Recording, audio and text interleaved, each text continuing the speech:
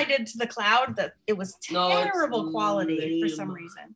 It might still end up being terrible quality, but that's all we got. Yeah, I hope we don't have a like massive freeze like we did last time. I shut Chrome. I think. Oh, actually, I got to shut Chrome right now because I think that's what did it.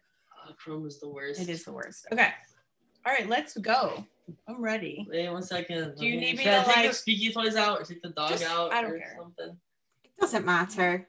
Do I need to stop? It all adds to the charm. That's right. Do you want me to stop and test anything before we just clap a couple of times? You want to get, okay. Here's what you're supposed to do. I'll do it for you even. I'm just that awesome. Okay. Do it. Do we need to? And then I wait. Oh. That's it. I did it. Magic. What? I don't understand. What's he speaking about? Something with syncing up the audio from the So when I see the audio and I see the video and I see when I clap, when my hands go together, it takes another 3 seconds to see the audio. Because of the delay, I want to so move that them together, and then it won't have any delay. Got it. It's the editing process. That's why we pay him the big bucks. Can you actually just pick up that pillow because it looks like okay? Yeah, I don't get it. The whole couch, and now it's all trash. Is that you? Man, I wonder why. It look all nice behind me, and now it looks like shit. That would be so weird. Why would your couch be trash? He can't hear you because my headphones. There's no way I could ever have trashed your couch for you. I've never done that. Tell him that if he's going to be in the background of our video, he needs to put some pants on. Oh, she says put some pants on if you're going to. Those are shorts. Do they not have shorts in Scotland? No, it's too cold. It's too cold. What are shorts in Scotland? That's what boys wear shorts all year round. Okay, we're going. We're live. Trash can in the background a little too trashy for you? Oh my god, get the trash can down. What did you do to the pillows? That looks so dumb. I put a blanket on. Hang on a minute. Put the trash can on the blanket. I haven't hit record. Do I need to hit record? Does she need to hit record too? On Audacity, yeah, not on Zoom. Yes, on Audacity, no. Do I do it now? Mm-hmm. Do I clap? Do you want her to turn it on now and also clap? Yeah, just do the claps after you turn it on. Turn it on and then do the clap thing. Just a couple of claps. She said do a couple of claps. Make sure I put the like a few times so that he can okay. Hang on a minute. Why is it not working? Whatever. Just take it out with you. No. Just give it to me. Oh my god. Okay, you can shut the door. Oh, record. Where's I pressing the wrong button. The fucking floorboard with the nails and the sorry. I love you. Thank you. You're the best. Right. Okay. I'm the dog in. Okay. I look like a stupid right? These headphones. I know, I do too. We have to get the cool like ear things because I'm so dumb. Oh my god, I'm so nervous. Right, I'm gonna hit record. Okay. Do I do it again? Yeah. Okay, I think that looks good. Okay. Here we are. We could like chat shit for the first 2 minutes till we calm down and then like do an intro and then Billy could just cut that bit out. That's true. I just don't want to like, I'm so afraid that like my computer will run out of memory or like it will crash. So I don't want to chat for too long because I'm afraid like we're on a time limit. It scares me. Yeah, this is enough just so that Okay, I see what you mean. Yeah. I'm so nervous. Okay. I'm super excited. I'm super excited and also a little terrified right now. We can do it. We can do it. We've been looking forward to this for just so long that I can't believe it's actually, the time is actually here. It still feels like a little bit of it's a dicey move. Made up. Yeah. But we're going to do it. I am surrounded by so many things. I wish, actually, I'm grateful, but I also wish you could see. Look what I have here in front of me. All right, just so you know, I have my whiskey. I'm going to say it the right way. My whiskey, which if you What kind do you have, Karen? It's Dewars. Yeah. So I was at the liquor store looking because I want to be authentic. And this is what you do when you're Scottish, right? You have your wee dram. Like, let's go have a wee dram, right? I've got my wee dram here. Okay, see? Now, do you drink it neat? Like just straight up? Yeah. Oh, you're hardcore. Maybe with some ice. I stole my husband's big fancy bourbon glasses and his a nice glass. Big fancy whiskey. He's like a whiskey drinker expert, but he hates Scotch whiskey, just so you know. He's so uncultured. Right? Now, I've never had it, so I don't even know. Oh, God. Please don't puke at the beginning of our podcast. That would be way amateur hour. All right. I am an experienced drinker, just not of this. All right, here goes. I'm pouring it. So you have Dewars, and I bought Jura, which I've never tried before.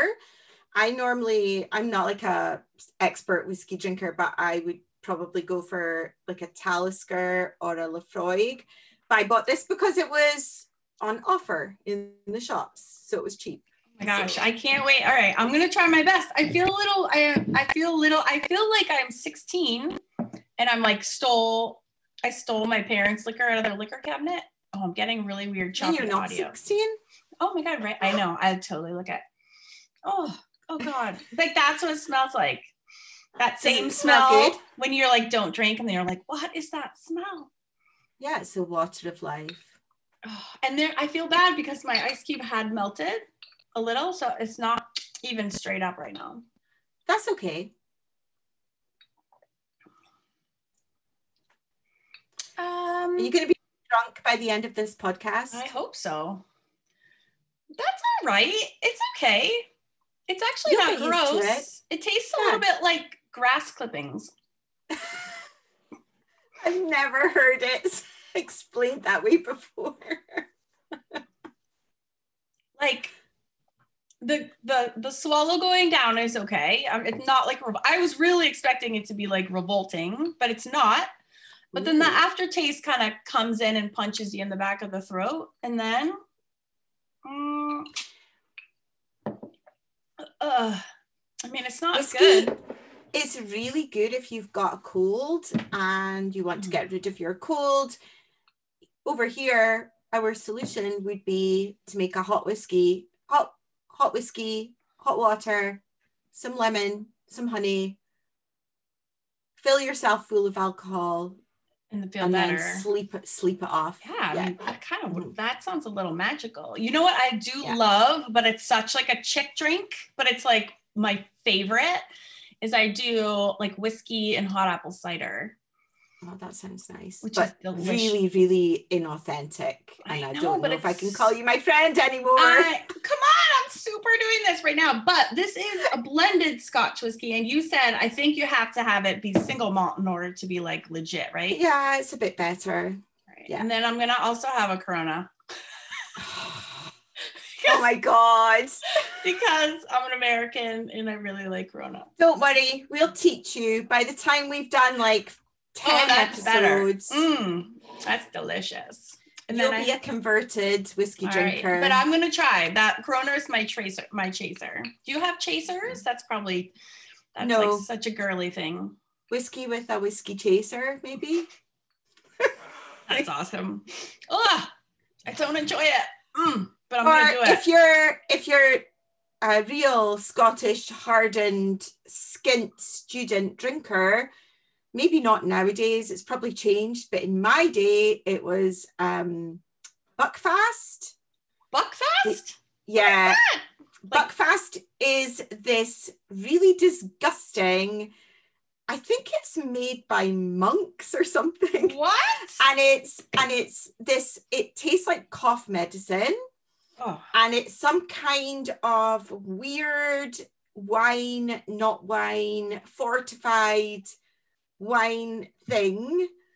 I'm sure somebody else can let me know where I'm going wrong here. It has been maybe at least 25, if not 30 years since I've drunk it.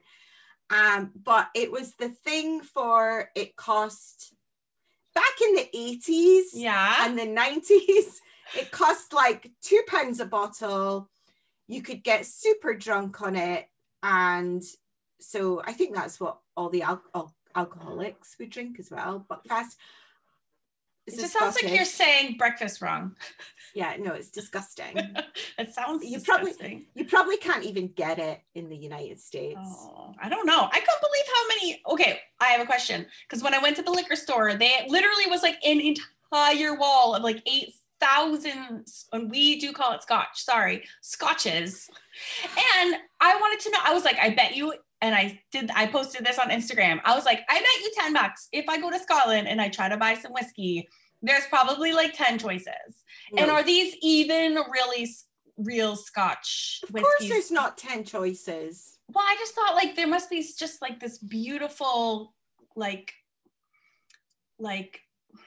the best of the best. You have a whole wall filled just because I think America is so ridiculous and overdone. In a big supermarket. Yeah. So our supermarkets aren't actually always as big as yours because everything's bigger in the United States. Ridiculous. Yeah. But in a big supermarket, there would be a whole whiskey section. And not only that, actually, but now in Scotland, there's been a big rise in gin.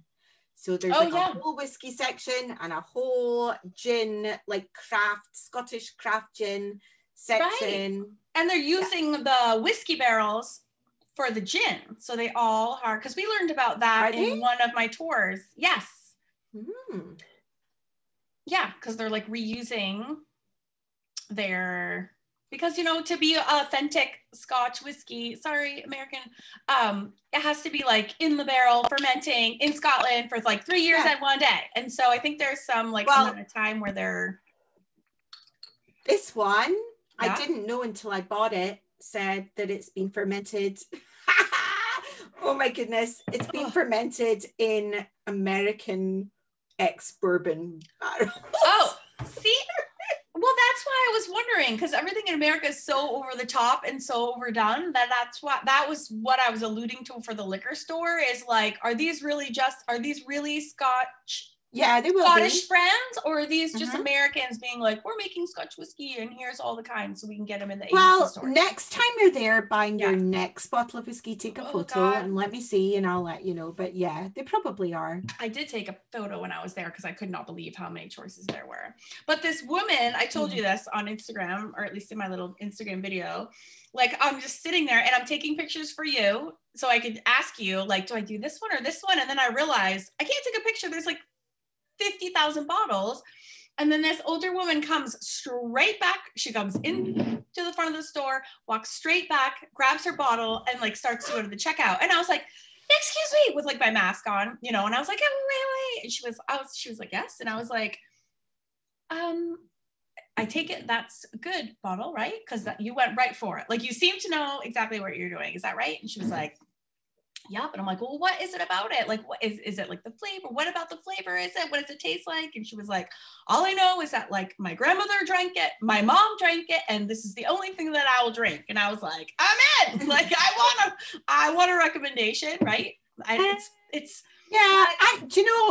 You're not asking the right person. I'm not an expert whiskey drinker, but I don't know if I would have said yours was the best of the best. I mean, it doesn't taste good. So but I don't know. We'll get you a better one for next time. But I feel good. Like I popped my Scottish whiskey cherry. Should we explain who we are before we get any further? Sure. What? You go first. So we're actually friends. We've known each other for how long? 5 years? I think I first started stalking you on YouTube in maybe like 2015. That's a long time ago. I know. Yeah. And then we met in person when Karen came over to do an art retreat in Scotland. And I wasn't actually part of the art retreat, but you crashed it for a night. Crashed it for a night. And that was it. And you were the most fun. You were the most fun ever. I was like, I want to hang out with you. I know. I was sad you couldn't continue on, but you crashed on like the couch of the lodgings. You were like a proper, like, I felt like I was having flashbacks to college when you're like, friends just come in on the train, they crash on the couch. I was like, oh, I like this girl. She's super cool. I think we drank quite a lot that night as well. You and I had a really fun time. Yeah. And we've been kind of doing stuff ever since. We both do art as our main jobs, and we do online art classes, and we have done an art retreat in Scotland. We actually did it in a castle, We a rented. haunted Yes. castle. Yeah, we did. Yes, we did. We might have some stories at some point about that castle, not today, but I'm sure they'll come out in the wash. Yes, I'm sure that they will. Yeah. Yes. And I am an American, as you probably may have figured. And I'm obsessed with Scotland, and I'm not sorry. My dream is to, what was that?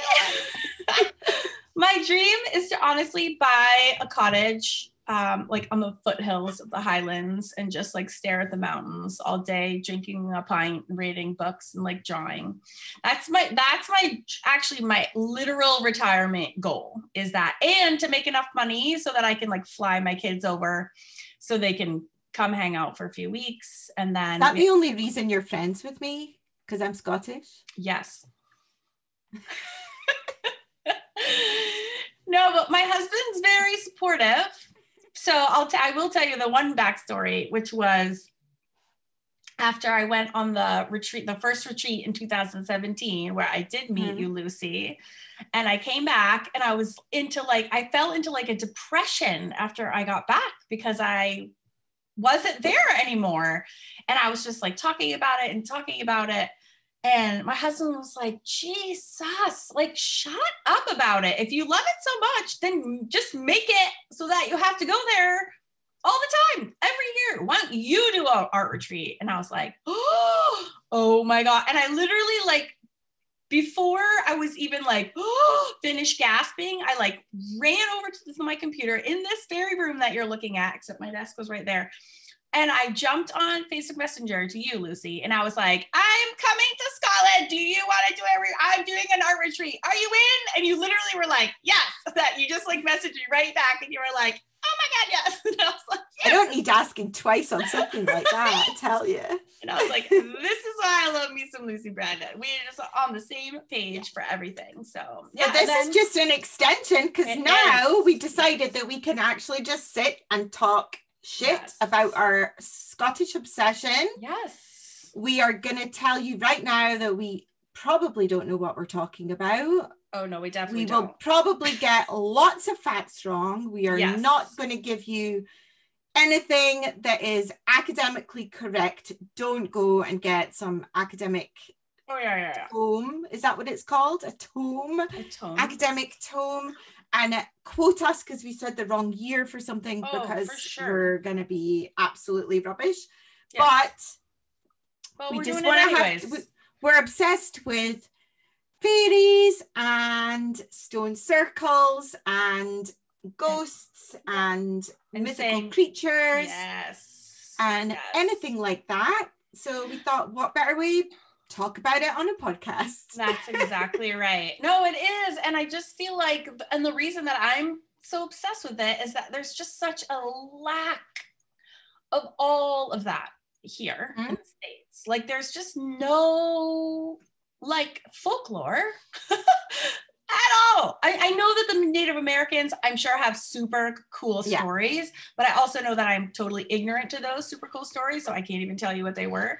But it is a goal of mine to actually start researching some of that too, so I can, because I know, but like as far as just regular Americans, like we got nothing. We all came from Europe originally, at least the first, like at least my ancestors did.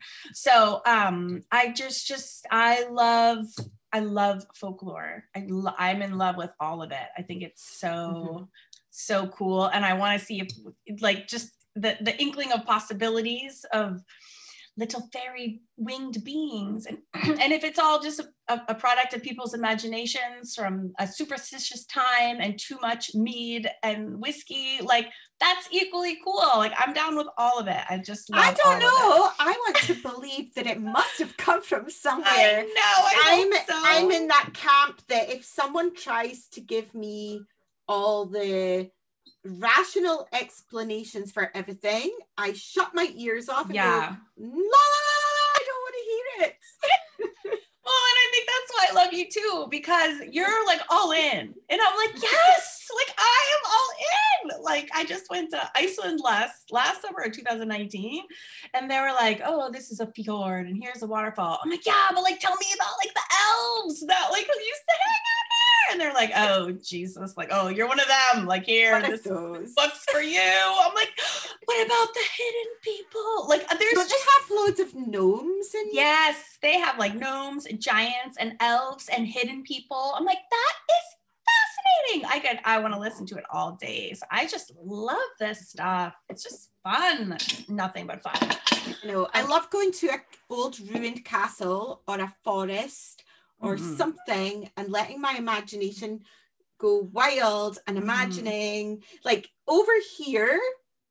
I don't know if you get them in the States, but over here we get all these copses of trees. So do you get copses of trees in the States?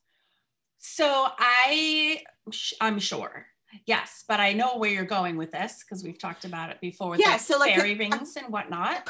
A copse of trees is like, obviously over here because there were, I might be speaking rubbish here. I'm just gonna drink. I'm just drinking. You're fine. There were like, you know, buildings and things built in the landscape from, you know, hundreds of years ago. And then maybe the location of the building changed to somewhere else and that piece of land got farmed. And it was too much bother for the farmer to get rid of all the huge big stones that were the foundation of an old church or something. Yeah. That they just farm round them and they just kind of go round in a circle and they leave that bit in the middle of the field and then these trees sprout up and you get these lovely rings of trees that just sprout up in the middle of a field. And every time I see one, my imagination goes all the way over here to that's a magical fairy dwelling that the beings have originated from. So good. I'm in. I'm all in. I love it. I love it. Yeah, I'm all in. And I can't wait to explore and talk about all of those things. So we promised, we promised we wouldn't chat for too long without getting to the point. So I feel like we should dive in to actually our first. Okay, let's start. Okay. Are you gonna start? Who's going first? Will I go first? You. Oh, then the pressure. I kind of feel like I have to go first because of the choice of subject. Do it. I'm ready. Is that okay with you? 100%. Yes. Also, it means I get it out of the way and I can relax. I'm a little jealous about that. I'm just gonna keep drinking while you tell me stories. But you actually might learn from my mistakes. So by the time you do yours, you'll be way better. You'll be like, I'm not doing it like that. I'm going to remember. Let's see if we can salvage this episode. Yeah. So I have lots of notes. But first of all, before I start, I'm going to say that we are going to talk about unicorns. We're starting off with unicorns, which I am sure that most people realize is the national animal of Scotland. Okay, but I beg to differ because as much as I've been obsessed with Scotland for about since my first visit, which was 1996, I want to say 95 or 96 was my first visit. And even though I've still loved it this whole time, I didn't know that the unicorns was the national animal until my trip with Ivy in 2017. And when I found out, I was like, what in the hell? I'm like, of course the unicorn is Scotland's national animal. I was like, of course it is. Like, I was like, okay, well, reason number 5023. Well, I love this place. Like, come on. It's ridiculous. You know, I think some people don't like it. They're like, oh, that's awful. We don't even have a real animal. We've got this imaginary animal. It's like my favorite part. I love it. It's amazing. It's amazing. Like to have the balls for a whole country to be like, we're going to choose this fanciful creature. That's amazing. Oh, I love it. I know. I will tell a little story before I dive in to this subject that I'm gonna have to watch how I tell this. but maybe we'll have to cut it out. You can Okay. tell me whether we have to cut Okay. it out. Okay. But Never cutting it out. Okay. but I used to work in a school, and there was one day that one of the classes were doing, and I was the art teacher, by the way. I wasn't this class's teacher, but one of the classes were doing something like, they had to draw what they wanted to be when they grew up. Okay. Yeah. And these were like 6 or 7 year olds. And apparently the teacher was complaining because apparently 3 of the girls said, I want to be a unicorn when I grow up. And how old were these kids? Like 6 or 7. Oh, that's sweet. And the teacher was saying that was really pie in the sky ridiculous. Like, of course you can't be a unicorn when you grow up. And I just thought it was the most amazing thing. So I was like, if you're going to be anything when you grew up, Right? be a unicorn. Right? I know. I want to be a magical horse. No, tell me. I actually know very little about real unicorns. So please tell us. So I've been doing lots of research, and I'm just going to name where I got most of my information from before we get into it. Okay. So I mostly Googled, I have to admit. Well, mostly Googled. It is 2021. That's what you do.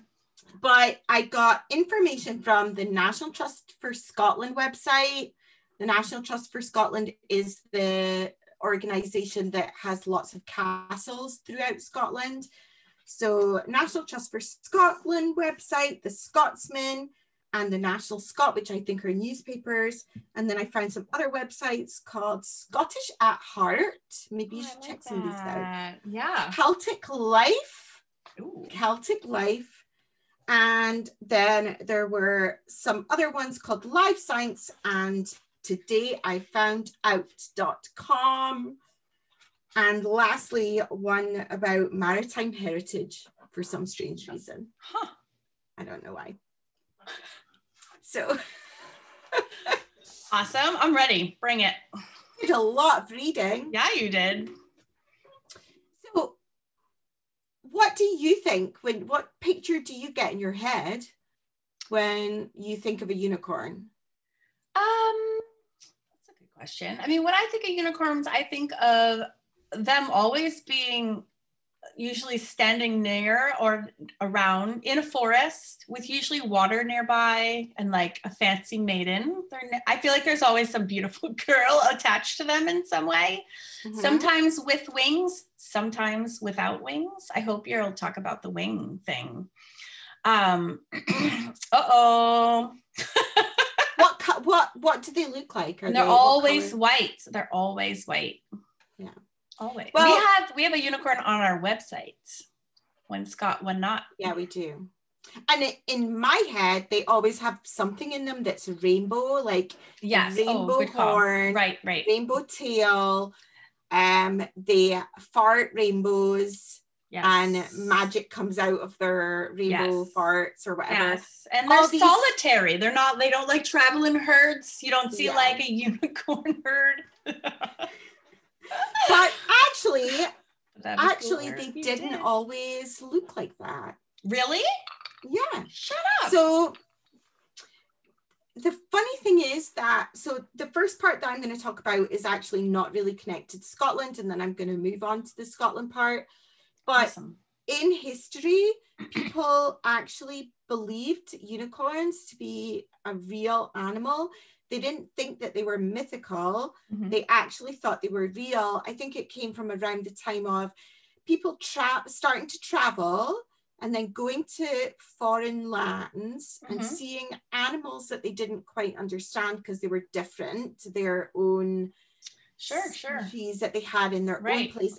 And then kind of going back and telling that story to one person who then passed it on to someone else, and then the creature kind of developed into something weird that actually wasn't what it was. But I'm not going to dwell too much on the boring reality, because in my mind unicorns are still real. Oh.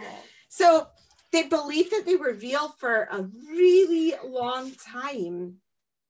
And you got a lot of the images right in some ways. They always are seen as being these solitary animals that are really sort of strong and calm and innocent, with this like power to them, but they're actually unusual in that they are an animal that doesn't have any evilness to it, or you know, a lot of other mythical creatures, there's like an evil side, or they're ferocious, or they're a danger to humans, but unicorns are different in that they're this sort of mythical creature that hides in the forest, and it's really hard to find them and it's really hard to tame them, but they're not really any danger to humans. Like they wouldn't actually fight humans.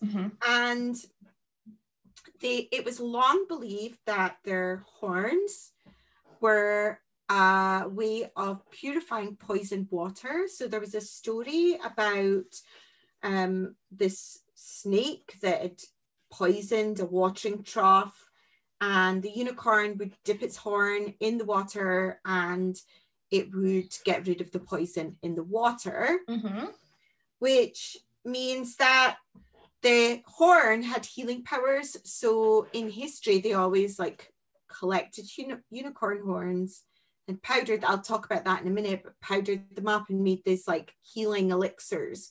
So unicorns were these creatures with these magical properties that could heal people that had been poisoned or get rid of poison in things. And they are difficult to capture. That's always something that's spoken about, but who can capture them? Virgins. Virgins. That's why you have this image of this maiden, because there's this idea that to collect a unicorn, you have to set a trap for a unicorn. And the trap is to find a forest and find a nice clearing in the forest. Right. And then plant. Get a virgin. I can just imagine this, like the dude who's trying to catch them, like, yo, where are the virgins? We're trying to catch this unicorn. Can all the virgins come with me? Like, how do you sound? It's like not a subtle thing. Like, have you had sex? Oh, no, you can't. Have you, oh, go ask Jenny. I'm sure she's super innocent. Go ask Jenny to help you with a unicorn. Like, Alice one, make that happen. Sorry. I like the practice. Like, I want to know. Where did they get that from? Right? It's ridiculous. But so this virgin has to sit on, like, you know, her tree stump or fallen log and just wait quietly, and then the unicorn will come to her. And so hunters would like sit in hiding at the other side of the clearing. The guys who were rounding up Jenny. Yeah. Oh, jeez. And then what would they do? Bait. The virgin's bait for the unicorn. Like, for the catcher's guy. And then what would they do? And then they try to get them and then cut the horns, or because they wanted the horns for their magical properties.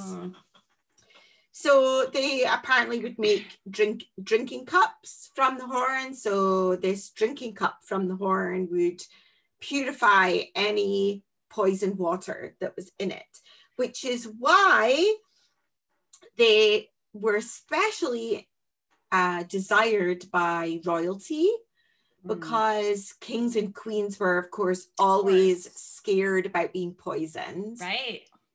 And having poisoned food or water. And there's actually a story which I'll tell in a bit because it's in the wrong order. It's connected with that. Yeah. Okay.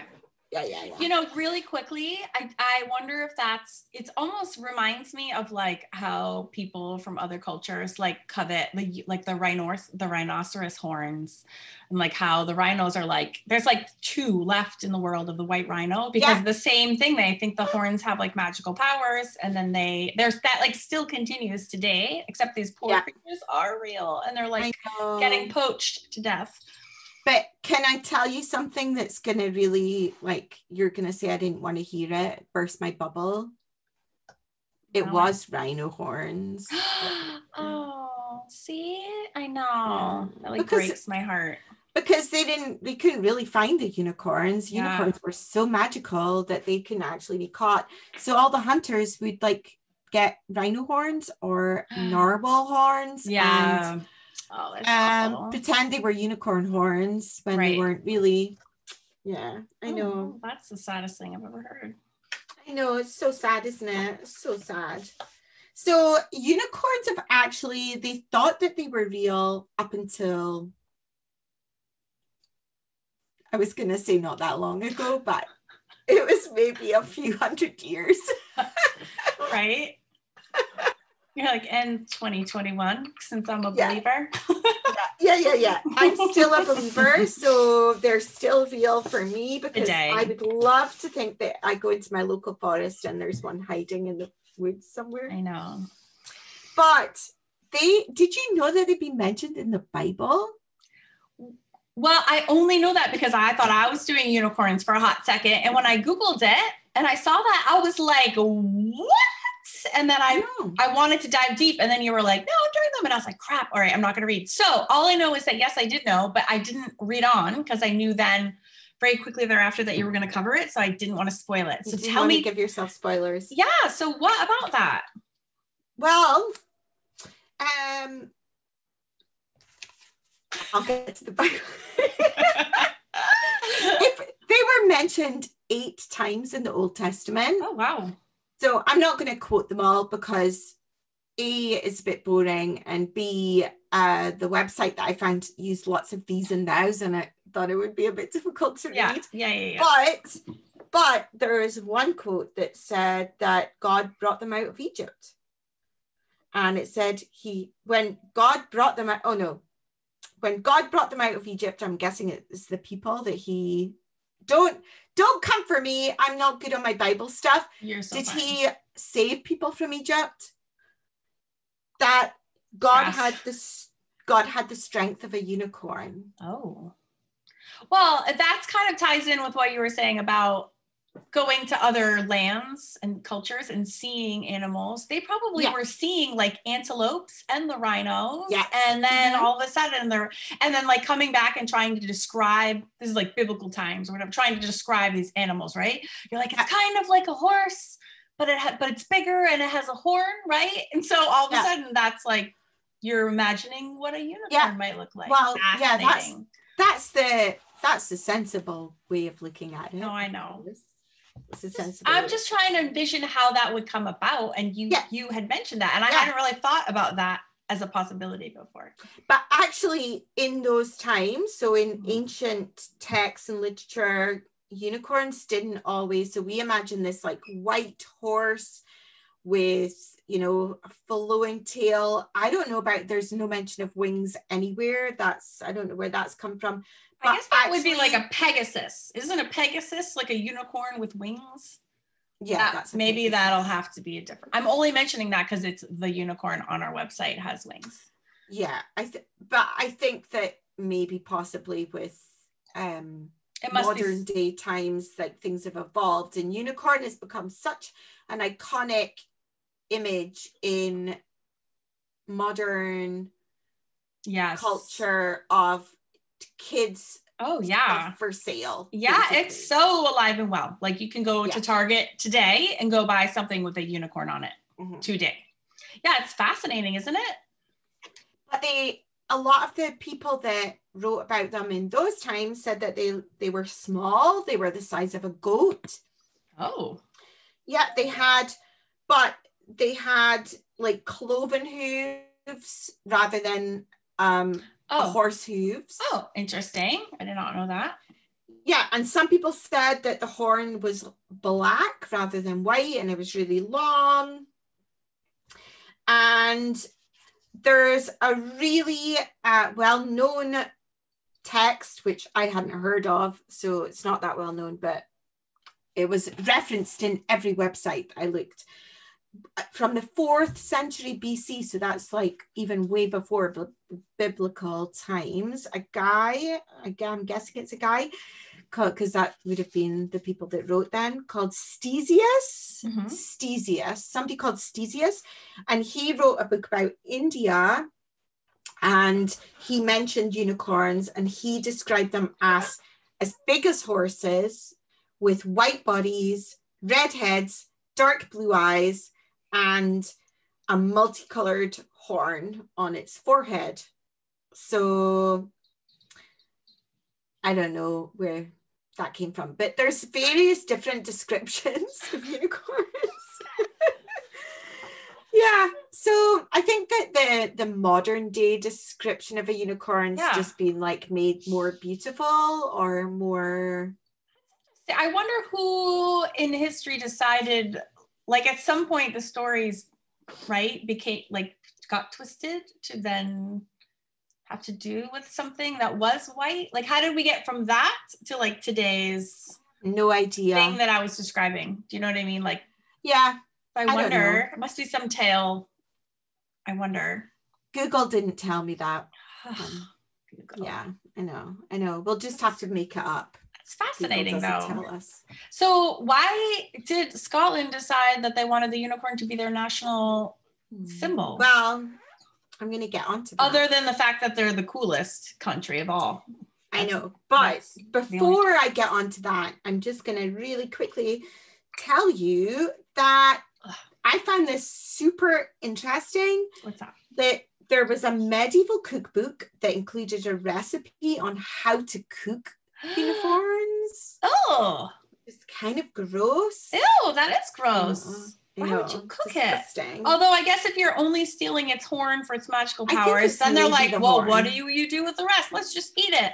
Well, I don't even know if it was the rest of it or if it was how to cook the horns as such. But the horns were the most valuable. And actually, in the 16th century, a unicorn horn was sold to the Pope, and it was the equivalent of £18,000. Now, I'm not even sure whether that's £18,000 in today's money or in the 16th century's money, because I also find evidence of one being sold in the late 1500s, and it was sold to Windsor Castle. So it was, or it's shown in Windsor Castle. Oh, really? Something to do with the royalty, and it was worth £10,000 in the 1600s. Wow. Which I did a translation. If this website's correct, because I don't know whether it's £10,000 in today's money. It must not be. It must be then, because if there's only one, and there's one in. I wonder if it's still in Windsor. Yeah. Worth $1,716,000. Oh my God. Do they still have it? Do you know?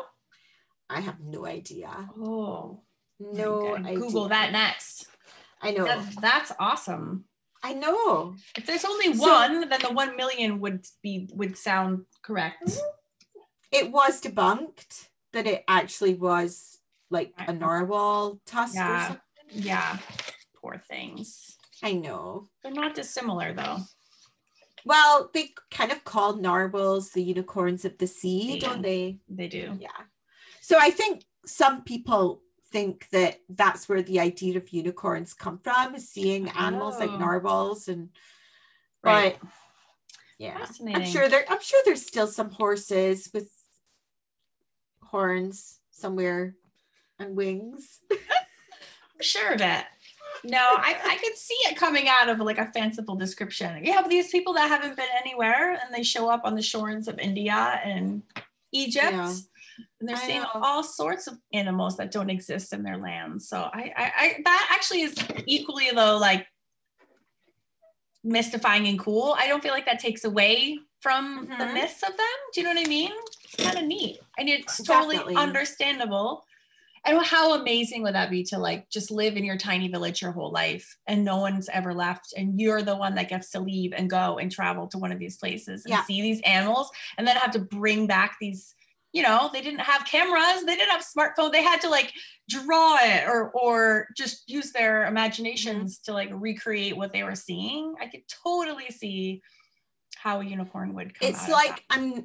I'm gonna get the artist wrong, but I think it might have been Dürer, maybe. There is like a famous drawing of I think it's a rhino, and it was basically the artist at the time had just drawn it based on descriptions of somebody who'd explored that country because he'd never seen that animal. Yeah. Imagine never seeing anything. Yeah. It's like people that live in countries where they never experience snow, and then they experience snow for the first time. Right. And it like knocks them sideways. And they it like knocks them sideways. Yeah. Yeah. And you know what actually reminded me of that or like made me pause to think of that was actually reading the foreword of this Scottish Legends book that I had forgotten that I purchased the last time I was in Scotland, and I picked it up yesterday. It was published in 1889, and the preface of it was, so this author wanted to record some tales before they were lost. And this, what I found so interesting is that he mentions in this, is it okay if I read like a paragraph? I'll let you, yeah. Okay. I'm not stealing your thunder, am I? It's okay. It's a good, that was the answer, yes. But I'll let it go.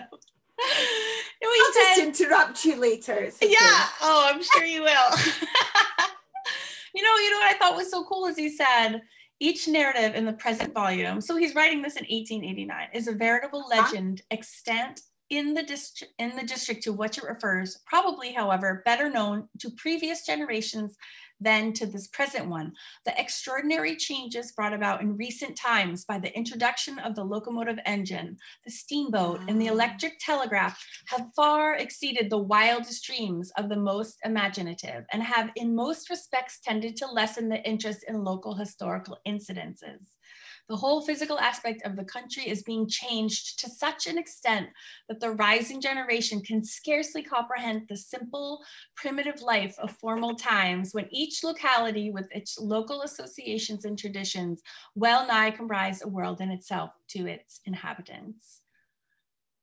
And then the last sentence says, now all this is being changed, and surely it is a good thing to gather up and preserve all interesting legends ere they pass into oblivion, and to hand them down to successive generations, not orally as in former times, but by means of the all-powerful press. Wow. Isn't that extraordinary? He was writing that then. Can you imagine if he knew what it was like now? Well, I was like literally blown away when I read that, because I was like, I mean, he's like, look at that, you know, like, these are amazing times. Like, we better write these things down because people are going to have no interest in this, you know, now with all these changes, this improvement coming. And it's just fascinating to me. So that's, reading that is what made me realize, you know, want to reach back into, think about those times where, so take that and then go back 300 more years, right? And these people are in these isolated villages. And that's what I'm saying. Like, in one dude, like, managed to hop on a ship and go to India. Like, and then you're coming back to these people, like, who just have experienced literally nothing and trying to be like, Mom, you should have seen, you know, like this weird animal that has a thing coming out of his head. Right? Like, it's awesome. I wish I could like hop in a time machine and go back and experience maybe everything apart from the toilets and the smell. That's legit. The medicine. Yeah, there's a few perks to being in modern day. And the witchcraft burnings, that would be another problem. But yeah. True that. Yeah. So, so I didn't mean to interrupt. Go ahead, finish up. I'm just trying to get where I was. I've lost. I'm so sorry.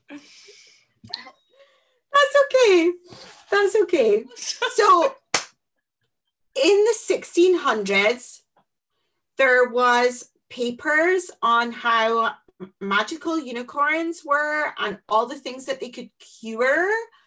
And some of the things that they could cure were scurvy, ulcers, melancholy. I love that. I love how they said that unicorns could cure melancholy. Right? Because to me, there's nothing more beautiful than a unicorn. Of course it cures melancholy. I know, right? You're like, that's obvious.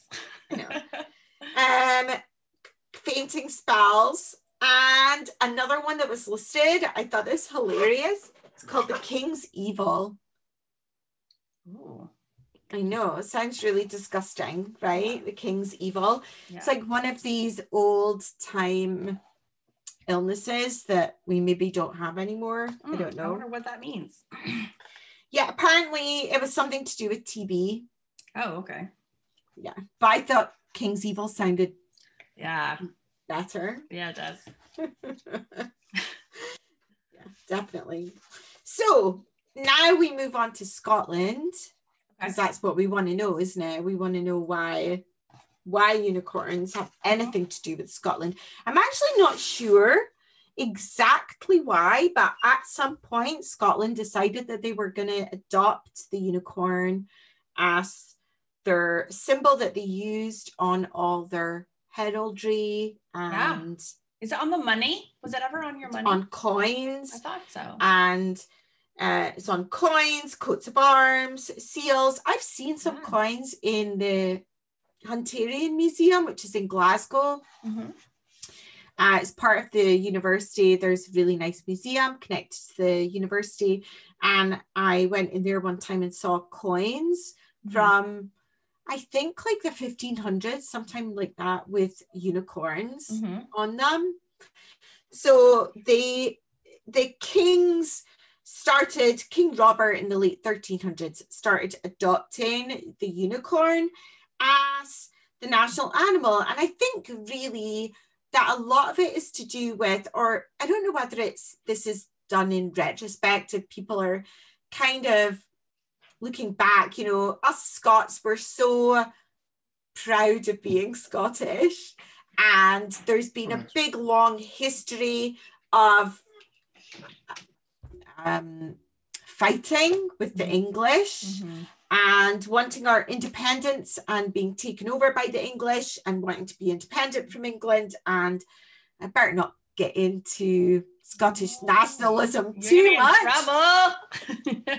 But there's a long history of that, and the traits of the unicorn seem to match alongside this idea that Scottish people are being a bit elusive and independent and separate, but at the same time very fierce and proud and courageous. So I don't know whether it was, I don't know, are the traits of the animal taken on by the country, or does the country choose the animal because of the traits of the people that we want to portray? Right. Oh, I love that. It's very deep, Lucy Bryden. Very Am I so deep? Done. So that deep. Was. Yeah. Well, the first time I saw the symbol was I was at the Queen's Holyrood Palace on the Royal Mile, and I looked up at the side of the building and I was like,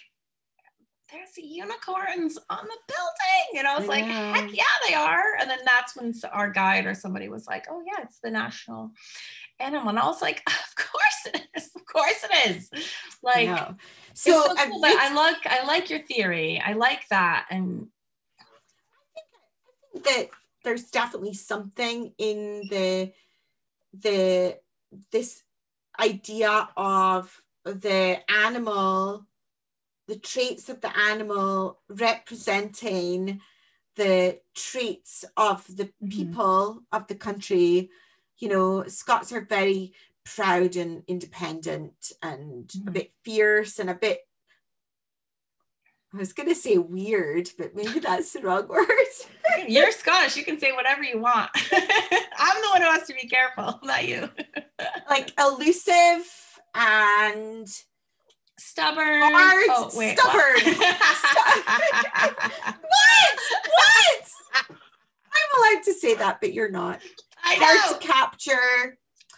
Oh, yeah, right. I like that. Yeah. So originally, Scotland actually had 2 unicorns on their shields. There were 2 unicorns there, but obviously there was a union of the crowns in 1603. So I'm not going to go into too much Scottish history here, but when James VI of Scotland became James I of England, do you know about that? I do. Shockingly. Okay, so I think it was when Queen Elizabeth I died and she didn't have an heir, so he became then the King of England as well, and he united the 2 countries. So when he did that, he replaced one of the unicorns with a lion because that was England's national animal. There's actually quite a lot of history of lions and unicorns being enemies. Interesting. So it's interesting that the lion, which has nothing to actually do with England, is the English national, right? No. It's like so much not English. It's got absolutely nothing. Nothing. Although, did they used to have lions in the Tower of London? Not natively. If they did, they were very much brought there from. Yeah. But I think they were, But maybe England. I don't want to get into arguments. Yeah. Like we said, we don't know anything. But maybe England chose the lion for the same reason, because they're like, we're strong and fierce, so we can take over everybody. Right. Oh, I'm sure they did. And Scotland's like, well, you might be strong and fierce, you could take over everybody, but you can't find us. That's right. Because we're hiding in a forest. Yes. And the virgins can find us. Right. So good. So good. Well done, my friends. I know. So there's this famous rhyme about the lion and the unicorn. I think it was in I want to say, I'm gonna get this so wrong. Somebody can correct me. Well, maybe I can't actually remember. Oh my God. All right. Well, way to wrap it up. All right, you got to wrap it up. Okay. Yeah, but do you want to know, okay, quickly before I go, before we get on to your subject, that I'm going to tell you some fun facts. Okay. That's a good idea. Yeah. There's some fun facts, because I actually didn't speak about unicorns in Scotland very much, but there's some fun facts about unicorns in Scotland that actually Scotland has was called a unicorn pursuivant. It's like a badge of office, and it's to do with heraldry, and somebody actually has this special badge of office, but it's to do with the unicorn, and it's been going since the 1300s, and there's still somebody today. Shut up. What do they do? What do they do? I don't know. I couldn't find that out. It's something to do with looking after the heraldry, to do with the unicorn. Oh, okay. Yeah, because there's preserving. There's unicorn like heraldry everywhere. Like you said, Holyrood Palace. There's statues everywhere. You'll see them on top of market crosses. You'll see them in tapestries and wooden carvings and like all kinds of stuff. Oh, I kind of love that there's someone dedicated to that, because if you imagine actually if hundreds of years go by and there isn't anyone in charge of that, it would just either fade away, or things would get ruined or tattered, or you know what I mean? That's cool. Yeah, I know. If that's actually what they do. I'm making up their job description. I'm actually not sure what they do for their job description.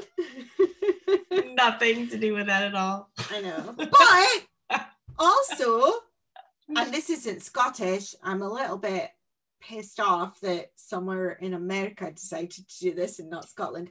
But Lake Superior State University created a unicorn hunters group in the 1970s. Shut up. Oh my gosh. And That's it was awesome. all about staking out unicorns and hunting them. Oh my God. And apparently, if you go on their website, you can still apply for a unicorn questing license. I still need to do that. That's a super fun fact.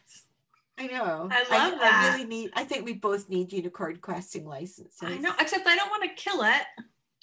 It's the only thing I have a problem with. But we could shoot it with our cameras. That I would do. We're probably not virgins, so we can't capture. I do have a few children. Yeah, so there's that.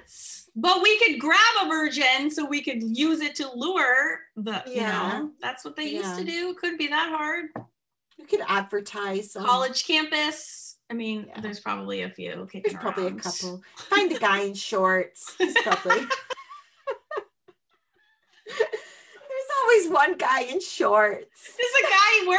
I thought it had to be a girl. Can it be a guy virgin? It doesn't actually say.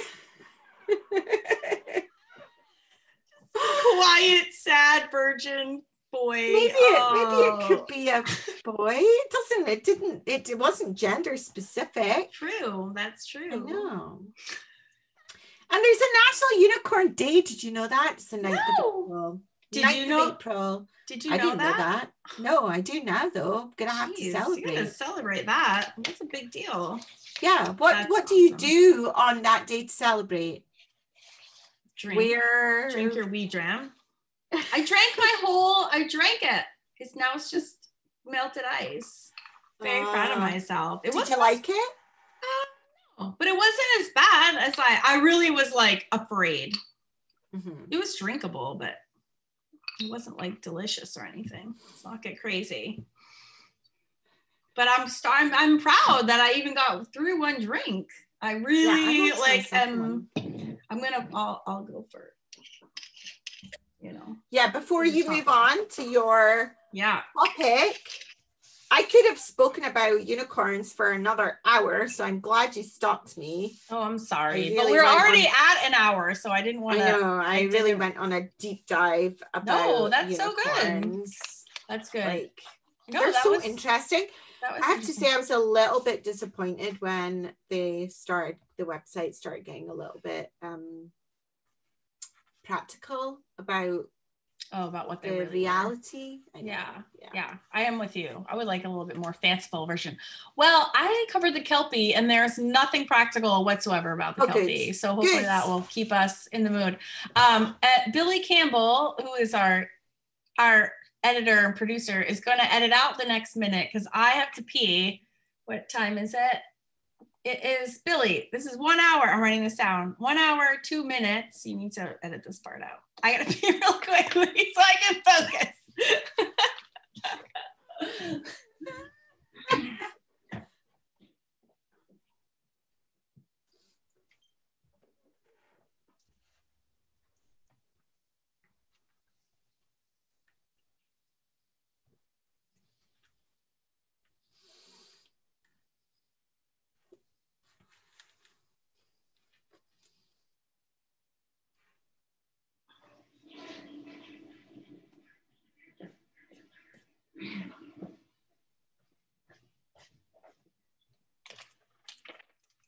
Okay, and for those that are watching on YouTube, I'm wearing my very awesome tartan leggings for full. You know who gave these to me? Donna Lyon. Did she? Isn't that the nicest present in the world? And there's a stripe that goes right in my bum. Love them. And I'm wearing my. I'm wearing my Scotland sweatshirt. I have Scotland. Watch this. You'd be so impressed. And I'm wearing my Outlander t-shirt underneath. Love it. I want one of those t-shirts. I know. I bought off Facebook back when Outlander first came out. And you know what Mandy gave me for Christmas? Are you wearing everything Scottish? Yes. Karen? Look at this. It's a thistle. It's a thistle necklace. Look at that. Oh, I love it. Isn't that the prettiest thing ever? So I am wearing. You're amazing. This is actually, I'm going to stand up for, if you're watching on YouTube, I am wearing a tartan top that has been handmade by my good friend Heidi, whose website is her Etsy and her Facebook are called Highland Fairy, and she makes like repurposed clothes, and this is actually from a kilt. No way. So it's made from a kilt. Can you see the strap? Yeah, it's so pretty. And she like took a tartan kilt and she like kind of sewed it into the top. Oh, it's so fitted and cute. Yeah. Oh, I love that. I'm checking it out. What is it called? Oh, the Highland? Highland Fairy. Oh gosh, I need that in my life. Highland Fairy. All over that. Yeah. So etsy.com / Etsy. shop / Highland Fairy, I'm assuming. Yeah, she's on Etsy and Facebook, and she kind of upcycles. Yeah. Upcycles clothes. That's so cool. That's so cool. Oh, I'm definitely checking that out. Are you ready for some Kelpie magic? I can't wait to hear, because the only thing I really know about Kelpies is that there are some statues in Falkirk. The Falkirk wheel. Yeah. So there's I did a deep dive onto this. I listened to podcasts, I watched YouTube videos, I read articles.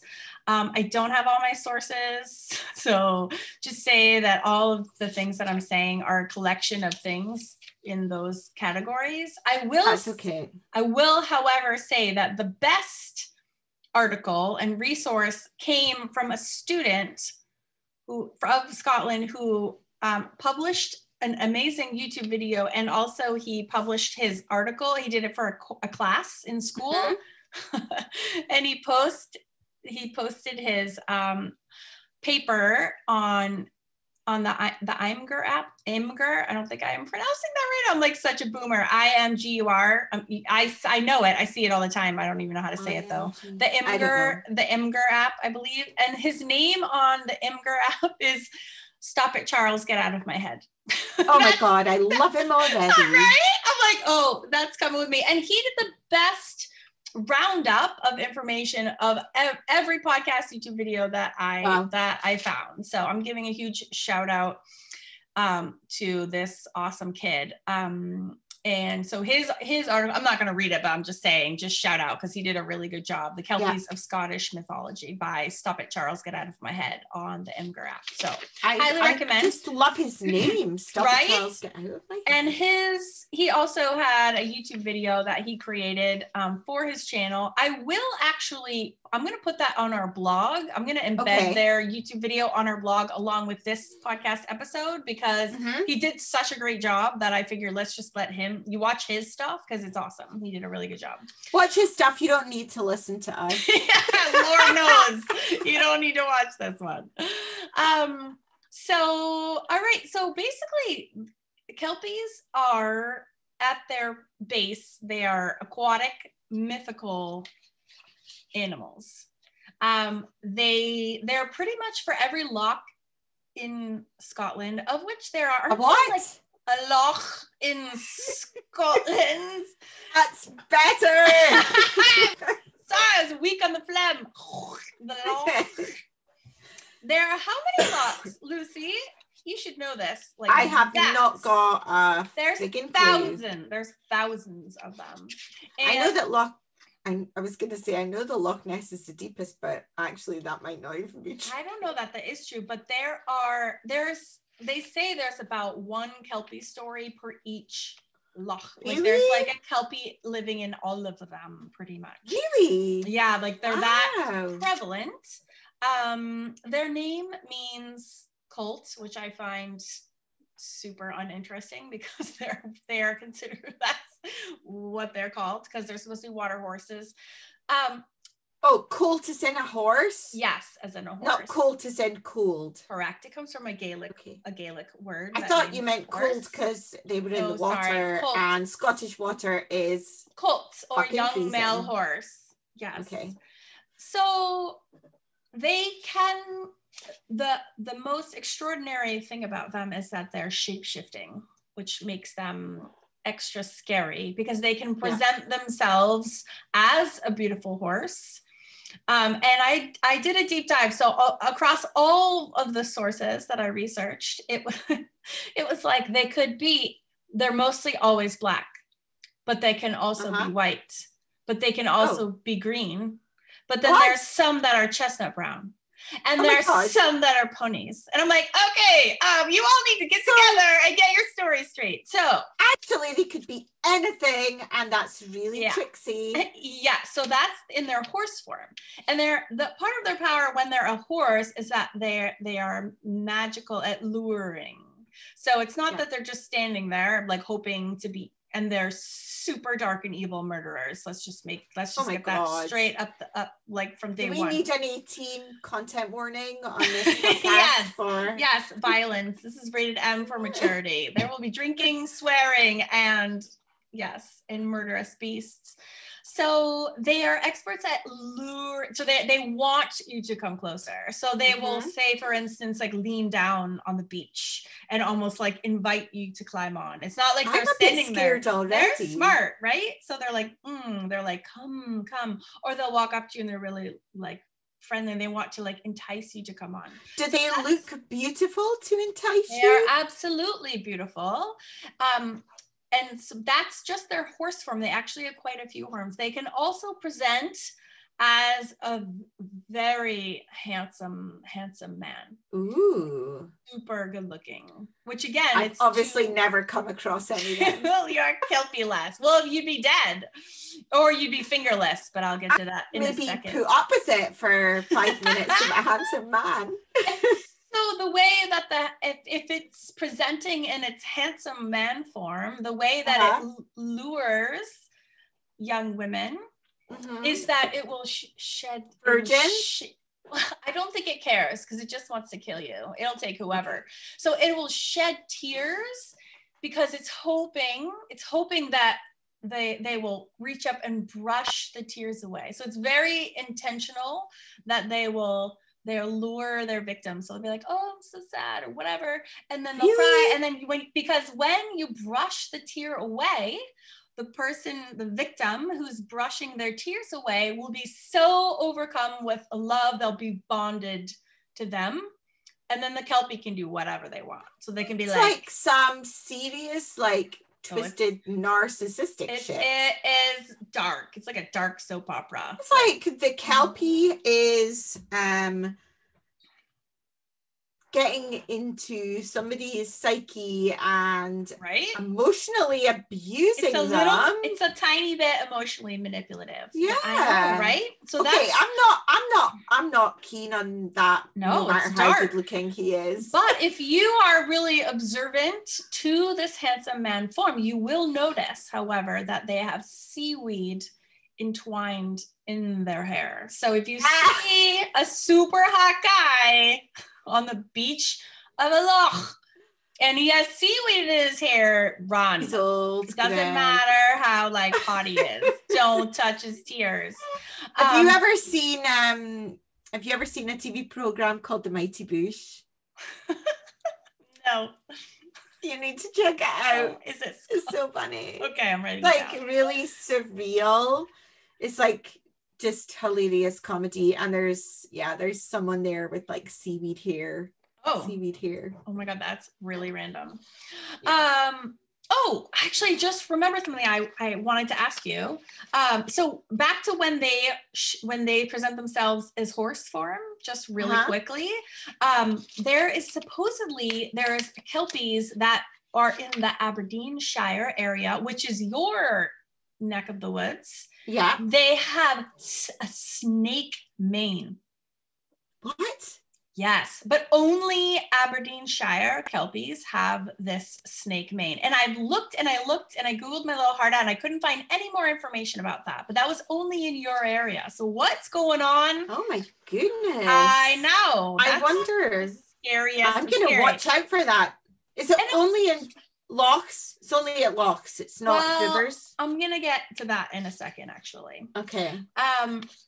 So what I want to know though is for the Aberdeenshire Kelpie with a snake mane, what are they using to lure their prey? because I'm pretty sure anyone who sees a horse with a snake mane, I feel like that would be like red flags, and I just feel like that poor horse gets that sounds kind of I a feel little like bit yeah, rude, I actually not go into that. I just feel like I feel bad for that Kelpie because they're killing no one. Like they're on their desires. Yeah, we are sort of like maybe we're the poor cousin area of Scotland. No, that's not what I was going. We get the rubbish ones because the Highlands in Edinburgh and Glasgow get. That's true. Better. Oh, sorry, not saying that's true. Like you're right, you are, but I just feel bad. This poor Kelpie probably gets no one. But that's. Do you know what? I've actually never heard of it. I'm gonna have to look into it now. Well, I thought that was super weird and random and interesting. Okay, so they can present, like I said, as the horses. Something interesting about the horses, however, is that if you look on their hooves, a Kelpie horse's hooves will be on backwards. Which is that's so creepy. Super creepy. Yeah, super creepy. Something out of a really creepy horror movie. I know. And then they have nightmares. I know. And then they also say that for the men, if they're presenting as a man, they also have hooves instead of feet at the very bottom, which makes me a little nauseous. I'm not gonna lie. Right? So that's really creepy. I think overwhelming majority of the time they're either this handsome man or in horse form, but it has happened that they also can show up as a beautiful woman and that are a lot of times naked, and they will be in the shallow area. So they're really working it to get you to come in. Yeah. I mean, they're showing their what guy is not gonna yeah, and so guys are gonna come like running. Does their hair cover their? I probably not. I mean, they're like, check me out. I want you to come in, and the guys are like, I'll be right there. But I do have to say, when either in male or female form, when they're presenting, they are always soaking wet, even if they've been out of the water for quite some time. Their magic is so strong. They're always really wet. So if you see a sexy man, super hot, super sexy, but dripping, he's got seaweed hair, and he's wet, dripping of sweat. Oh, no, not sweat, just wet. Yeah, but I would think it was sweat because I didn't automatically. We're talking, and I water. feel like the horse hoof feet is a dead giveaway. Yeah, steer clear. Just say no, thank you. Clear. Stay strong. Stay strong, my friends. So they really want you. So what happens when you do get gotten by a Kelpie? Yeah, what happens? So a couple of different things can happen. One is that they will just simply grab hold. So they're very sticky. They have a magical power that wet and sticky at the same time. Well, come on, they have. It's their magic. I don't know. That's why I'm asking. Their magic power bonds you to them. So either emotionally bonds, in the case of the wet tear being wiped from the face. Creepy. I don't like that. And but also physically bond. So people that actually do mount the horse, they're like, oh yeah, I want to ride, because the pony's like, hop on, friend. And they're like, I'm in. And then they hop on, and then they are literally stuck, like they cannot get off. And so then the horse will immediately take you into the water and drown your ass. Like Velcro or glue, glue. Stronger. Like you cannot. Stronger than super glue? Yeah, because you can't. Got stronger than super glue. Yeah, but super glue, like you have to wait for it to dry a few seconds. You have to blow on it, like kind of do this with your hand. This is like instant.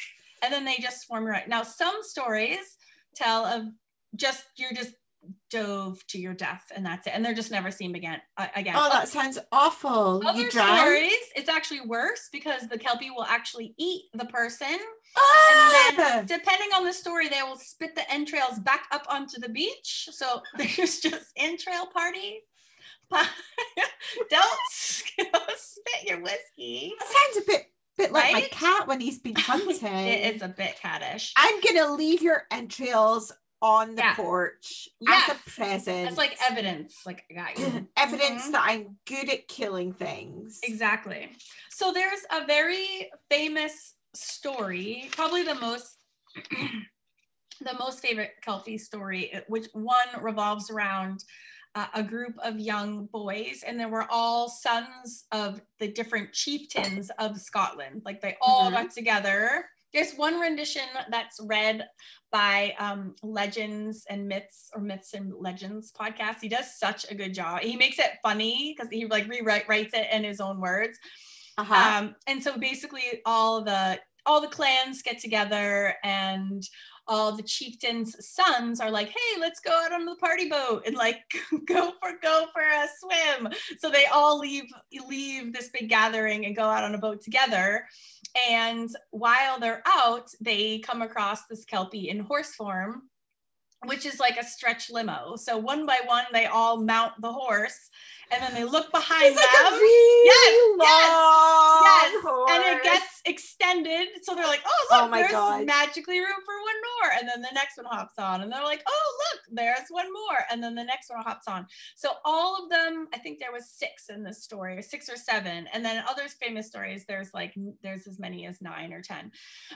And then the last one to mount is the only one who isn't the son of a chief. He's actually the sword bearer, or the shield bearer for one of the princes, and he is the last one on because he's the least important of them. So he's left for last. He gets to go at the butt end. Yes, he goes the butt end. When he goes on, however, instead of holding the horse, because there's barely any room, he actually has one hand on the prince in front of him that he's holding on, and then he's only touched the horse with like 2 fingers of his right or left hand. I can't remember which one. So he realizes that everybody is stuck. So everybody's like, woohoo, oh my gosh, this is so fun, we're going for a ride. And so he's the last one on, so the horse is like, ha ha ha, I have them all. And he goes charging into the water, and this dude realizes what's happening. So he actually takes probably his dirk from his waist belt, kilt, whatever, and he starts sawing. Oh my God. Fingers. So he has one free hand because he had the hand that was holding on to the prince. And his fingers are stuck only. So he saws his fingers away, the ones that are stuck off of the Kelpie. And he manages to get away and to swim free. Goodness. As the rest of them are all laughing because they still haven't caught wind of what's going on. And these are the last sounds that he hears are the sounds of the princes laughing as they all get. That's so creepy. Right? Like, so the survivors of a lot of these Kelpie stories are like fingerless, because there's quite a number of these stories of people who have had to cut off their hands when they've gotten so the people that get taken away while they're laughing, while they're going underwater, stuck to a giant limo horse that's like weird and dripping but sticky at the same time. Are they somehow hypnotized into thinking that what's happening to them is good? I think for a minute, for sure. And then they suddenly realize when they're underwater, like, oh my God. And then by that time, it's just too late. Yeah. So that particular story actually goes on for quite some time. And one thing I'm learning very quickly, and this is only our first podcast episode, but one thing that I'm becoming to realize with these Scottish stories is that they like a story. These stories, like, they go on. There's like other family members that are involved, and then like time changes happen.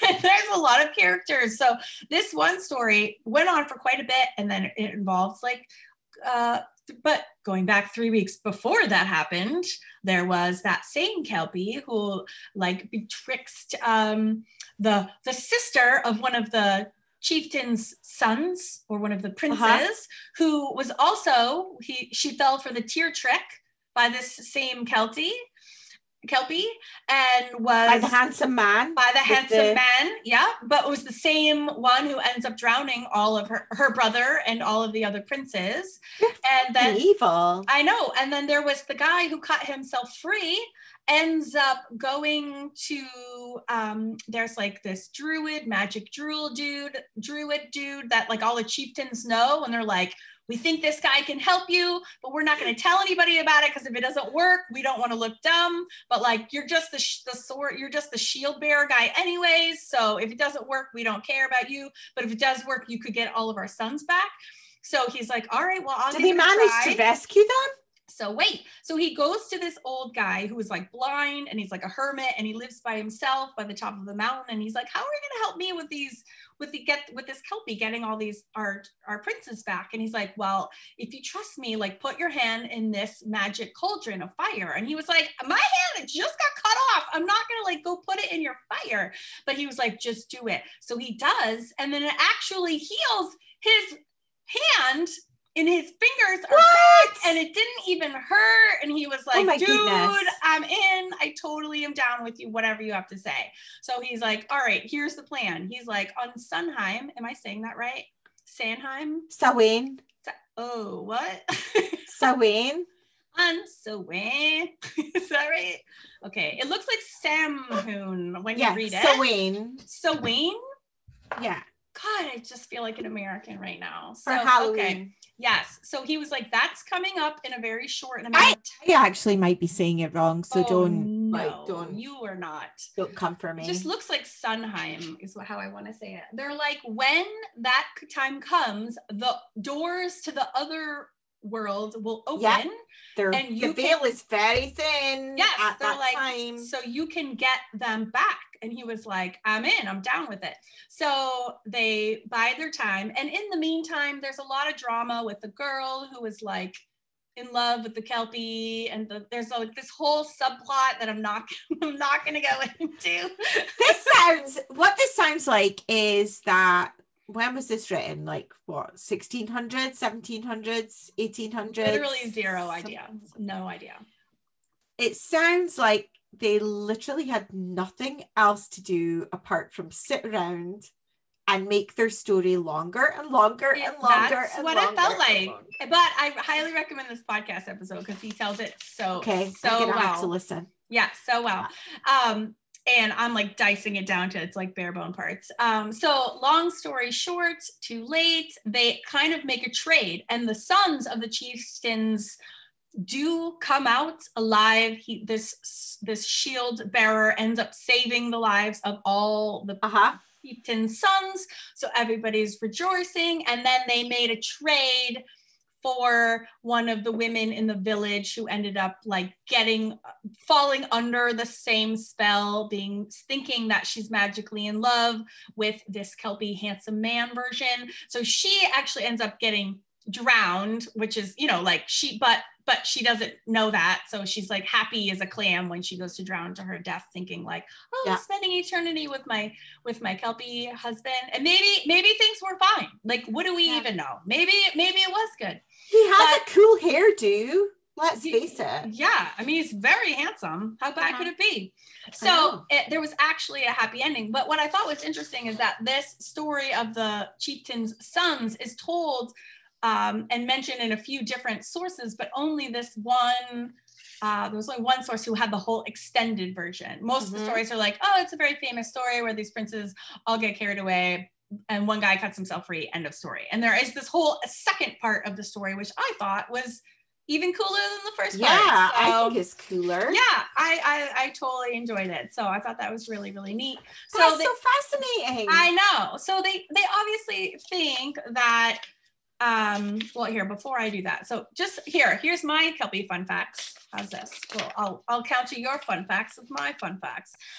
Okay, what's your fun facts? Well, the fun facts are that they could actually be, you can actually take power over a Kelpie if you can get hold of their bridle. Now, some don't have a bridle, some do. So do they only have a bridle if they're the horse? What if they're the man? I know, then I think there's no bridle. I know. Okay. I had questions about this as well. So many questions, but it is a mythical creature, so it's hard to say. I suppose because it's mythical, we can kind of actually make up our own answers to some of that as well. And maybe the bridle of the horse form becomes like his shirt when he's a man, Like, I'm not sure, because the man is not naked. Of the man's not naked. That's not on. I thought he was like super hot and handsome. Why is he not naked? I don't know. I kind of feel like he should be if the woman's naked. True. That's true. That is true. Probably that weird double standard, you know. I know. So you can control a Kelpie if you get their bridle, if you get it off of them. And not only when you get their bridle, do you have the power over that Kelpie? You have the power of every Kelpie. What? When you get that bridle. Some Indiana Jones shit going on right there. I know. And it is rumored that the clan... oh, my dog is like whining to come in. I hope no one can hear her. The clan, where is it? Which one is it? I want to make sure I say the right one. The clan McGregor. This I find fascinating. Is rumored to own a Kelpie bridle. Kelpie bridle? Yes, that has been passed. And it was taken from a beast near Loch Schlacht. So they even know where, you know where I am sure that it's not called that. What? My pronunciation. How do you spell it? Spot on. You can't tell from the way I'm saying it how it's spelled. How do you spell it? I am offended. It's Loch Schlacht. It's SLOCHD. SLOCHD. Hence Schlacht. Oh yeah, I don't know either. So how Schlacht. How cool is that? And I seriously Googled around as fast and furiously as I can because I want to know more about that. So if whoever's listening, are there photos of their Kelpie bridles? This is mentioned like all over the place. I'm like, I'm gonna need more information about that because that's awesome. And if whoever is listening or watching, if you are part of the McGregor clan and you know anything about this, I need to know. That's amazing. Right? I think that's super cool. So they do say that occasionally there's stories of men being able to enslave a Kelpie because of this bridle feature.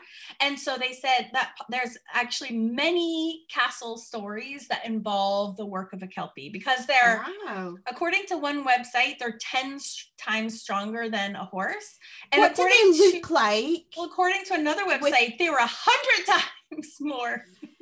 But you know how you said they're shapeshifters, and yes. sometimes they look like horses, and sometimes they look like super hot, handsome men, and sometimes they look like their natural state is the horse. Their natural state is a horse. They don't look like some weird golem type. No, they're like horses is how they naturally look. Okay. So when you strip them of their bridle, that they're in their horse form, and then they can just work then as a horse, and they'll do anything to get their bridle back. So they'll be like these mean kings or lairds will be like, okay, great, you want your thing back? Then build my castle, and then it'll do it because it'll want its bridle back. However, according to a lot of these tales, at the end, the Kelpie always gets their revenge. So after the castles are built, the Kelpies get their bridles back because their masters are like, awesome, job here is done. Here's your stupid bridle, whatever, I got my castle. And then many times those Kelpies will cast an evil curse or a spell. And then lo and behold, all the family members will die. There's a very famous story of Graham of Morphy and the Kelpie who did exactly what I just described. And at the end, the Kelpie casts a curse and the whole Graham lineage dies because everybody ends up dying shortly thereafter. And you would have thought that they would have learned their lesson and not given the bridle back by now. I know, right? Yeah, why didn't they just keep it? Well, I guess the McGregor clan were smart and they didn't give it back. Yeah. They were the only ones. Yeah, so super interesting. That's so interesting. I know. Do you know, I didn't actually know any of that before. I hang my head in shame. I didn't know any of it. Well, I'm glad you learned something new, but I do have to bring up one little teeny tiny thing. I know we're running super long, but I do want to run one thing because I thought this was interesting. I thought that I was done with my research after that. However, on the Wikipedia page, there was a little link that said, like, Kelpies are often confused with, like, Kelpie can be kind of an umbrella term for water horse in general, but in fact, there's almost like different species of malevolent water horses, and there's one that is even worse than the Kelpie that also plagues the lochs of Scotland, and that actually these ones, and I cannot pronounce it, but the spelling is, it's a hyphenate, 2 words hyphenated. The first one is spelled like the word each, so it's E-A-C-H, E-E-H, each, and then it's hyphen, and then it looks like usage, but it's U-I-S-G-E, and that the 2 words together are the name of this beast. So it's like each, I'm just gonna say usage for short. It's not. It's not. Do you know? What is it? I don't know, but it's obviously Gaelic. Yeah, it is. And it's like Gaelic has Gaelic has a funny way that I have to say that I'm not. If they say it's anglicized as like A-U-G-H-I-S-Q-Y, Whisky. I feel like you wouldn't pronounce the G. Whisky or Echuskia. It's totally different. What's it called? Here, I'm gonna show you the spelling. Can you see it? Is it backwards in your camera? I would if I hadn't put my Safari up. Oh, so it's like each, E-A-C-H, U-I-S-U-G-E. Oh. Yeah. I don't know how you would say that. Actually, I've got no idea. Maybe that's something that I need to learn if I'm going to have a Scottish podcast. Put that on your to-do list. But this one is supposed to be way, way worse than the Kelpie. And according to this and it has its own Wikipedia page, so I kind of I just opened it up. Yeah, I just trust that it's right. He's got a 6-pack though. I know it's a little bit hot, except for he's like a man. He's like a man with a horse head. So he has, and it all kind of weaves together. Like the stories are very similar, and there's a lot of cutting people's hands off to free themselves.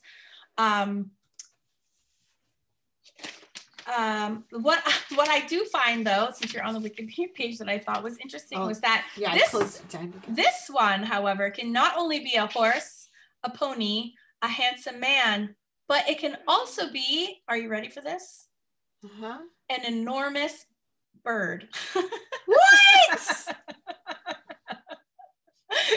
How is a bird luring people to their deaths? I guess people are like, what the hell is that? Does it fly over people and like lean in and catch and then them? It gives an example. It says such as the boobry, but I don't know what a boobry is. So, and I didn't click on it. It is a clickable link, but I was like, things are getting so weird around here. Okay, so the only thing that sort of separates this creature from the Kelpie, however, is if you can overtake it, if you can get it away from the water. So if you can separate it, like if you can lure it away from a body of water and into like an interior part of land, you can actually like work it and use it like a horse. But the second that it like gets its eyes on water, you're screwed, and it's gonna. So you have to make sure that your castle is not anywhere near a loch. Yes. Or anything like that. Yes, but this creature has claimed a lot of victims, human, also cattle and sheep. I guess it claims a lot of times as well.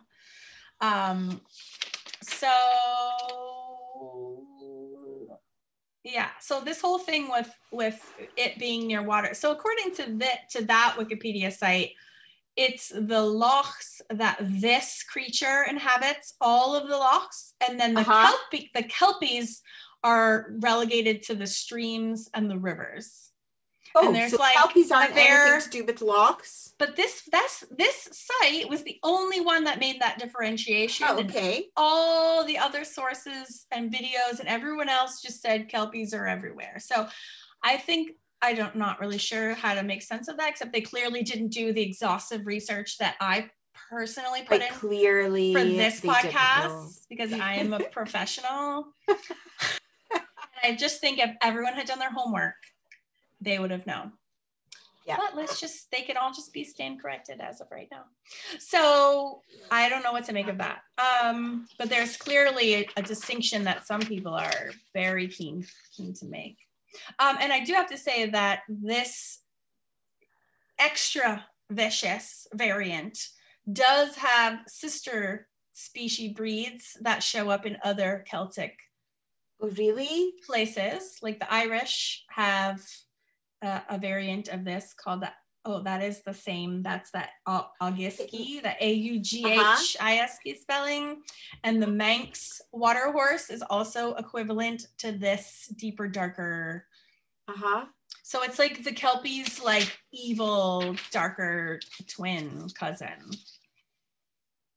Do you think that a lot of it was to do with like encouraging people to stay away from water because water could be dangerous? 100%. Yeah. So especially because I guess the most common victim in the stories are children. So I think that parents most definitely so they don't have to worry about their kids playing near the water's edge or like watch out for the Kelpie. And that's why there's a Kelpie in every body of water because there's so many lochs and streams and rivers in Scotland. They're in everyone's backyard, so it would make sense for everyone to know. I don't have one in my backyard. Well, that's because you're in poor Aberdeenshire, which you've already mentioned was the armpit of Scotland. It's basically what you said.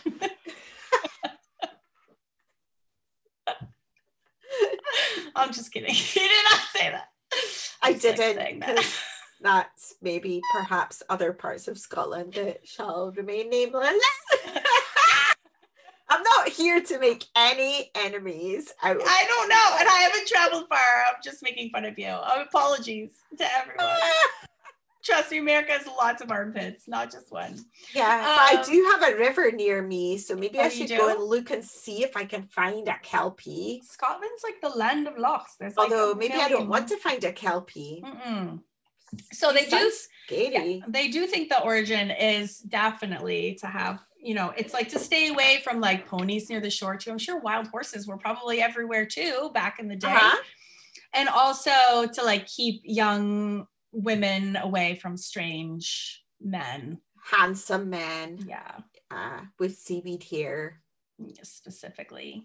Seaweed hair. So specifically seaweed hair. Protection stories. And what I think too is I was trying to figure out if there was other countries in the world that had their own kind of water horses. And I think the most famous one is the bunyip from Australia. But I was like, oh, I've heard of that. Yeah, but I'm like, isn't that interesting? Because Australia was settled by who? Lots and lots of Scots. Yeah. So I wonder if that's not related. Is there one from America then? Because America had lots of Scots. They did, and I'm not that I could come up with. No, but that doesn't mean I didn't. That doesn't mean you didn't. Not a obviously thing. Research enough, Karen, for this episode. I thought that unearthing the deep dark second cousin was enough. Super interesting. I did not know that. I feel like I'm an expert now on Kelpies. I know, me too.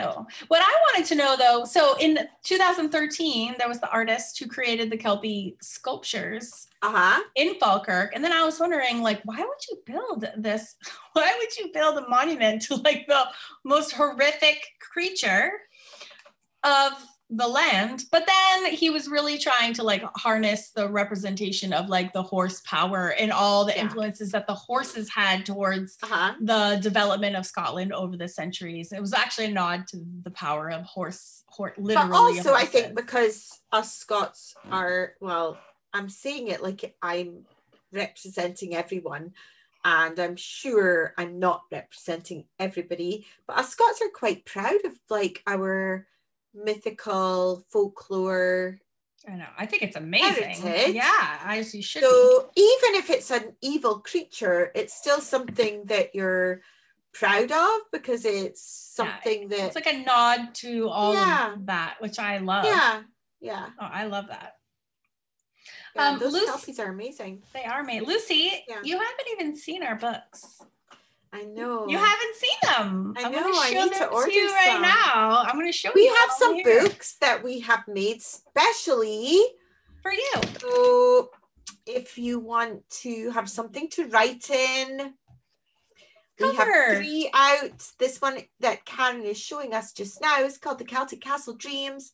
It's so thick. How many pages? I know. It's like the perfect sketchbook.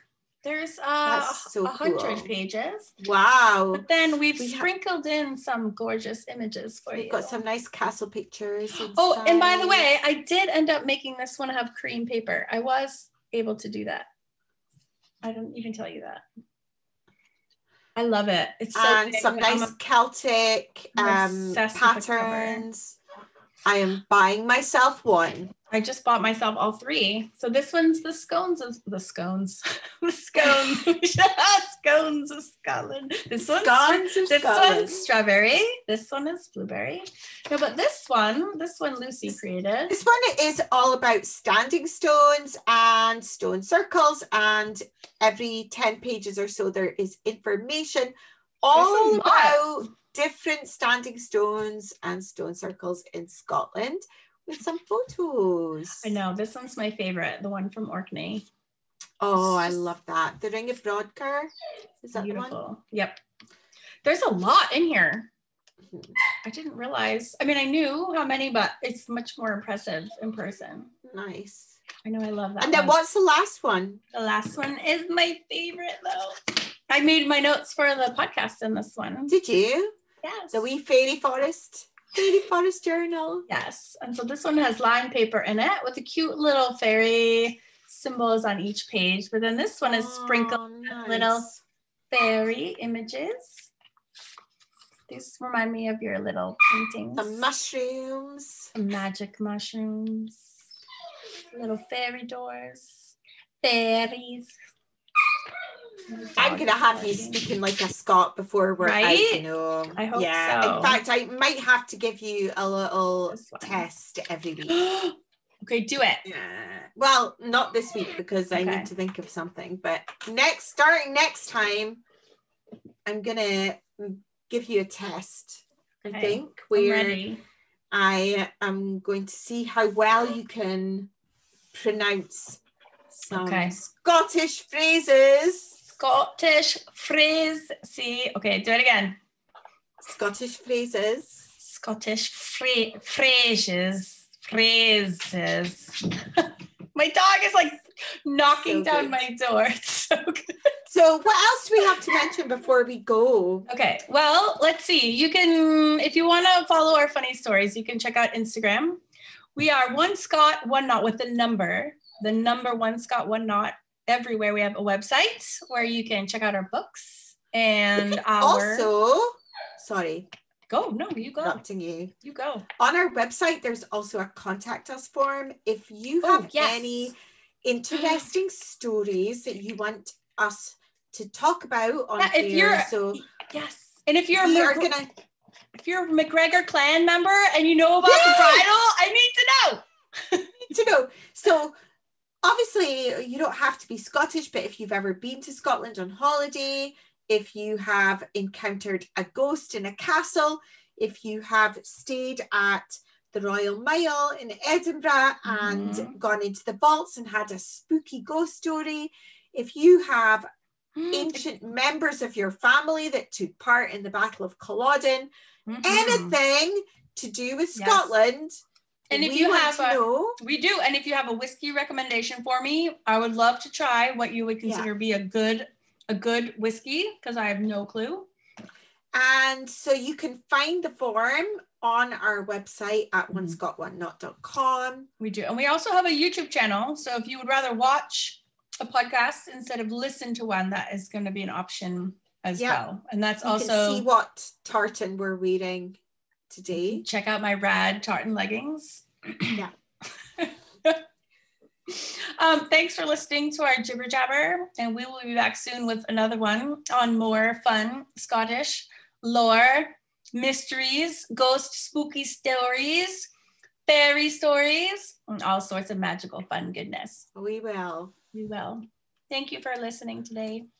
Okay. Bye. Bye. I'm going to